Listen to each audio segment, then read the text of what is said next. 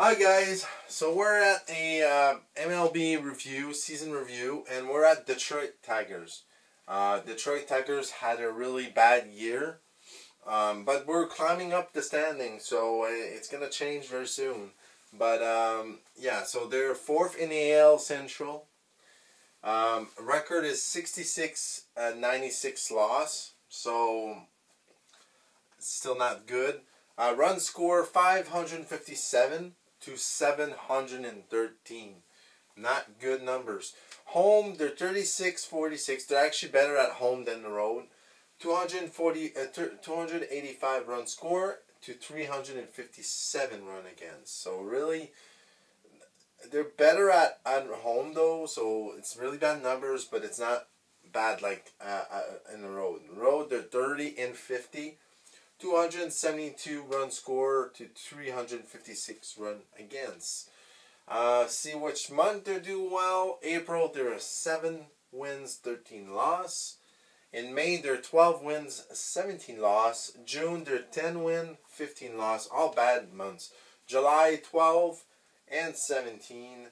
August, 9 wins, 18 loss. September, they're actually 500, 13 and 13.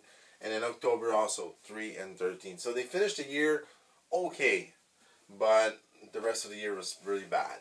Against their division, against the Guardians, they're 9 win, 10 loss.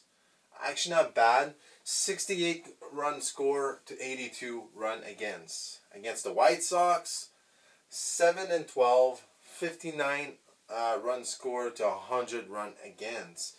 The Twins 8-11, 56 run score to 81 run against, and then the Royals, they're 10-9, actually winning record, 72 run score to 75 run against. So really okay numbers. They're not that bad, but still not great. But against other team, Boston 1 win and 5 loss, Astros 0 win 7 loss. Yankees 1 win, 5 loss. Seattle 1 win, 6 loss. Really bad records against these teams. Against the good teams, that the teams that they actually beat a lot is Orioles 5 wins, 1 loss, and then Pirates 3 win, 1 loss.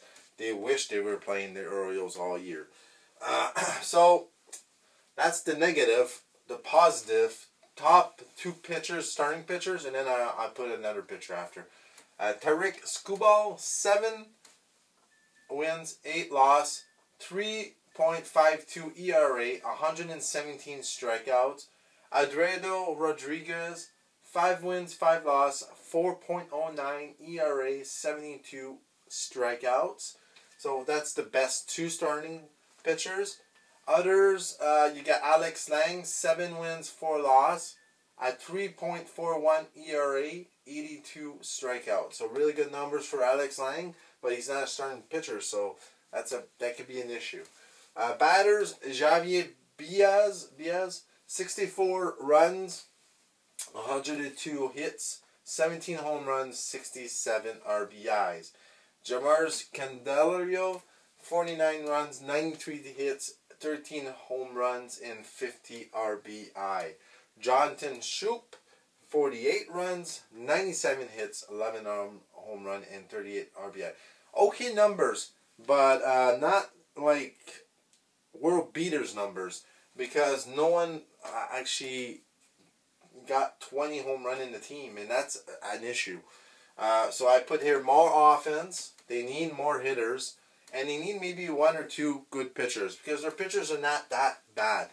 But they need to start getting some good players here. So this is the year of Detroit Tiger this year. Not a great year, but maybe they're going up. We'll see. We'll see how they manage to get pitchers and all that. And yeah, so let me know in the comments below what you guys thought about this. Like and subscribe, and I'll see you soon. See you guys.